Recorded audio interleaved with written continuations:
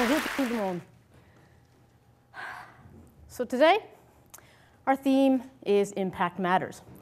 I'm going to be taking that theme literally. I'd like to talk to you today about concussion, what we know, what we don't, and how we might rethink our approach to figuring out when it's safe to get back onto the rink, onto the field, onto the court. So concussions are on the rise. I'm showing here data of emergency room visits by youth for concussion. And you can see there's this bulge between the ages of 11 and 18. In the past decade, just for hockey and skating alone, we've seen emergency department visits double. The factors for this are unclear. It could be sociocultural issues around competition, certainly reporting rate increase, what I would consider poor modeling by our professionals, and perhaps equipment isn't nearly as protective, just protective as it once was. It has some offensive element to it as well. But despite that, what I want to focus on today is not concussion prevention, but rather how we can improve the safety of the return to play for our young athletes after they've suffered a concussion. So, despite all the media attention around concussion, we actually don't understand when the brain is ready to get back into a competitive skill after suffering a blow. So what do we know? Well, contrary to what you might think, most people don't lose consciousness when they get a concussion. Usually you stay awake. In fact, you don't even have to get hit on the head to suffer a concussion. All that has to happen is the inside of your brain has to make impact against the side of your skull. And what that means, as you can see in the video here, is that even a shoulder-to-shoulder contact can cause a concussion. And then you can see here, this is the shoulder-to-shoulder caused a concussion. The player went down, he didn't lose consciousness, but yet he had concussion. So, why is that a bad thing? Another thing that, contrary to what you might think, is that concussions are cumulative. Once you get one, it's easier to get another one, and the symptoms are typically worse and they last longer. So even though your performance may be okay, even though you may feel okay and get back on the field, there seems to be something happening at a cellular level where the brain is more susceptible to future injury. And the reason this is a problem, and the reason we really want to prevent multiple concussions, is because there's evidence now that with repeated concussions, there's a long-term damage that happens to the brain. And so what I'm showing you here, these are brain slices. This is if you were to take the brain and slice it like this. And those brown areas that you see around the outside of the brain is where all the action's happening. That's where all the thinking is going on. Those are proteins that are not supposed to be there. It's tau proteins, and they interfere with brain function. So these brains haven't been functioning well. And in fact, both of these slices were taken from men who suffered multiple concussions while playing football. The one on the left was a 45-year-old former professional. The one on the right is the youngest case of this type of damage we've seen. He was only 18. And in both cases, these people killed themselves. And so we really need to figure out what's going on to prevent multiple concussions. And lastly, contrary to what you might think, brains don't bounce back, particularly young brains.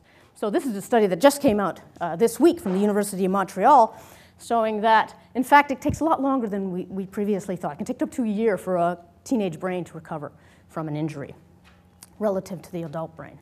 So what don't we know? We don't know the impact of impact. But what I'd like to do is take the next 2 minutes to talk about a new approach to how we can better assess getting kids back into the game safely.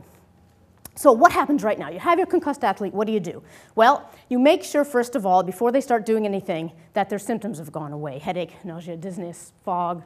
So once that's gone, you say, great. And then what do? Well, you make them sit quietly in a room and do some thinking. So they got to think. They've got to do these tests on computer, and all they do is think. So they're just thinking. If their thinking's okay, then that's great. You say, you get up, now you got to move. So you get them moving. You get them moving in the type of sport that they do. And just moving. And if they're moving okay, then you say, fabulous. Back onto play you go. But the issue is, sports require thinking and moving at the same time. You have to be aware of things that are going on. Wayne Gretzky was a genius at this. There's Tom Brady, has to be aware that he's in the end zone there. You have to pay attention to multiple places. That pitcher is looking at that first base player, but he's actually getting ready to throw down at home plate. So you have to be aware. That Taekwondo, you have to think about strategy. You have to remember what your coach told you. So memory, attention, awareness. You have to keep all these things in mind.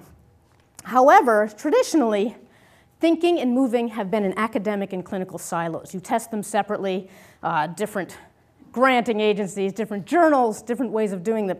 But the brain does not keep them separately. The brain puts them together. Now, how do I know that thinking and moving together is harder than thinking alone and moving alone? Because when I'm not working with concussed youth, I'm working with adults in the early stages of dementia.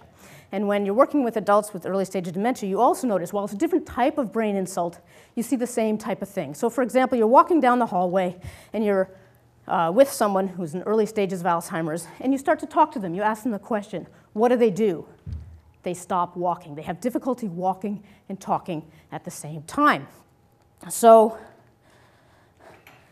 I've told you that thinking and moving together is more difficult than thinking alone and moving alone. Don't take it from me. I want you to take it from your own brain. So what I want everybody to do is right now take your hands and start making circles. About one per time. 1 per second. That's it. Nice circles. Now keep making those circles. Perfect circles is actually hard because of the design of your arm. It's actually hard to make a perfect circle. Okay, now without slowing those circles down, I want you to count backwards by 7. Starting at 100. Let's go. Keep moving. 100, 93, 86. I'm giving you some here. 79. Oh, I don't know if you're catching this, but keep the circles going. Okay, stop. Stop, stop, stop. Wow, okay. That was horrible, actually. As soon as you started counting backwards, it was a disaster. Your circles slowed way down. And I can tell you, had you just been counting backwards like that on its own, your counting would have been faster. So your counting actually slows down too. So it's difficult to think and move at the same time. So let's think about the impact of combining thinking and moving together when figuring out the safe return of play for our athletes back onto the field, for the safe return of workers concussed on the job, and for the safety of our seniors in the environment. So we've got to get this right?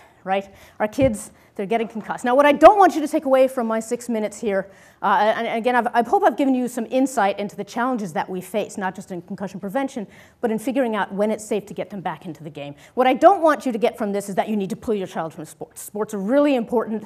Kids do it because it's fun and exciting and they love it, and it's really good for them. So it's your job to keep them active, keep them out there. It's our job to figure out when it's safe to get them back in so that they don't have these repeated head problems. And so, finally, I leave you with, we've got to get this right? These kids, they have one brain. It's got to serve them for the rest of their lives. And so, for me, they are why impact matters. Thank you.